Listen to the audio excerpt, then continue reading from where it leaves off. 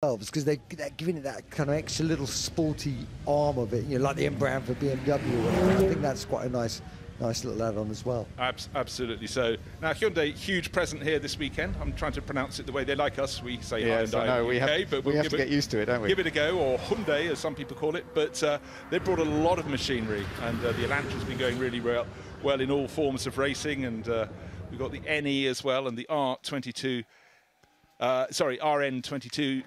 as well. So plenty. That's deep in straight on. Oh my goodness! So that didn't quite get Molecombe. Plenty. That's deep in straight on. Oh my goodness! So that didn't quite get Molecombe. Plenty. That's deep in straight on. Oh my goodness! So that didn't quite get Molecombe. Plenty. That's deep in straight on. Oh my goodness! So that didn't quite get Molecombe.